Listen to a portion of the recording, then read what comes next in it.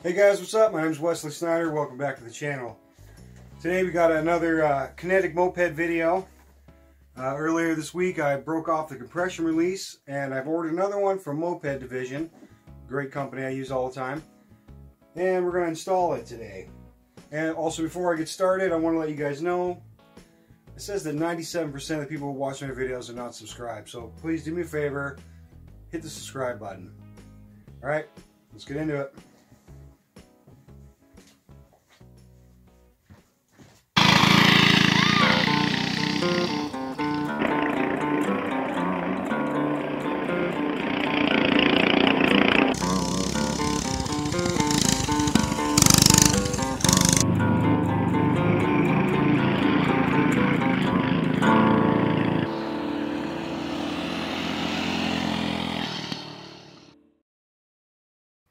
Alright, let's get a better look at what I'm talking about here. This is the, come on, focus. Focus. Okay. This is the decompression lever. And this little plastic bit, you know, they snapped off on me. And let's take a look at what I got here to replace this. Like I said before, I got this from a company called Moped Division. Seems like the only company that carries Kenetic parts. It's funny they called it a choke lever, but so this is it. And I'm kind of curious because this is an original Kenetic part. Leave the bag even says genuine Kenetic. I wonder if this has been replaced before because this one doesn't look like this one, but this part is correct. So there it is. See here, I paid $4.99 and $5.50 to ship it. I paid more for shipping than I did for the part.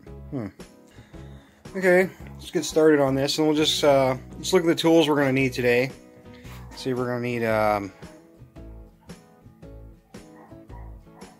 I guess that's it. Just a Phillips screwdriver. All right, now.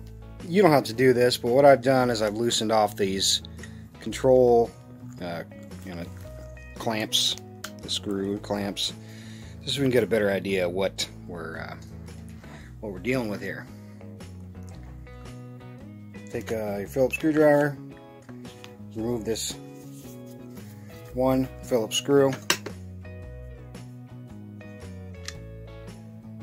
fine thread.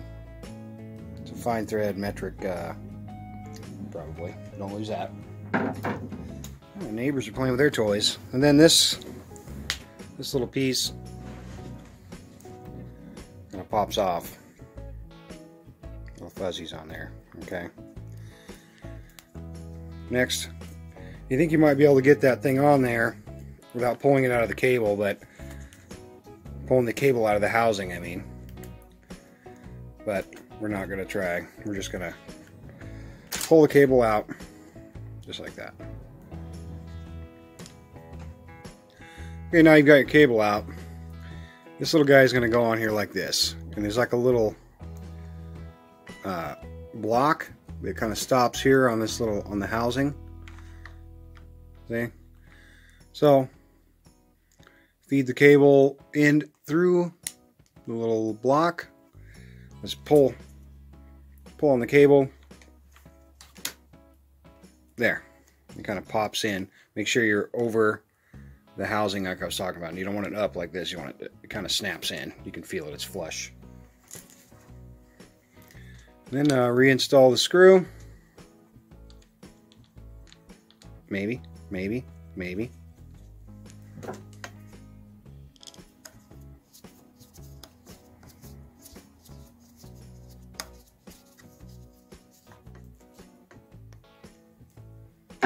Alright, give it a little test.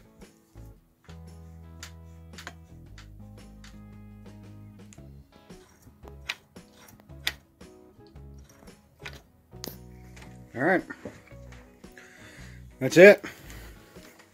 And now in my case, I'm going to have to roll these controls back into the proper orientation and tighten them down.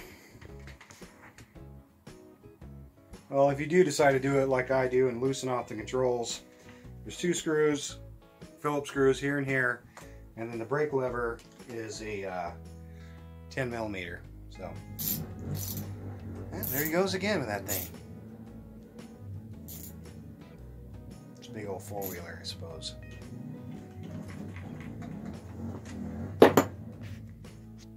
Alright, the only thing left to do now is give this thing a test and see how well, see if it'll start. So in this particular bike, you turn the key on, select it to run, push in on the compression release, and then pedal.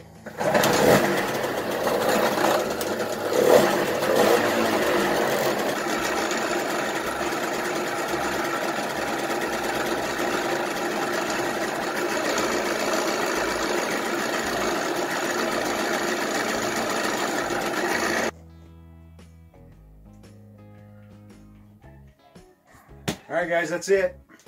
It's a quick one this week. It's pretty easy. You probably could figure this out without this video, but I was doing it, so I thought I'd make a video. Alright you guys, make sure you hit the like button. And like I said, 97% of the people who watch my videos aren't subscribed, so please go ahead and hit the subscribe button. And you guys, take it easy.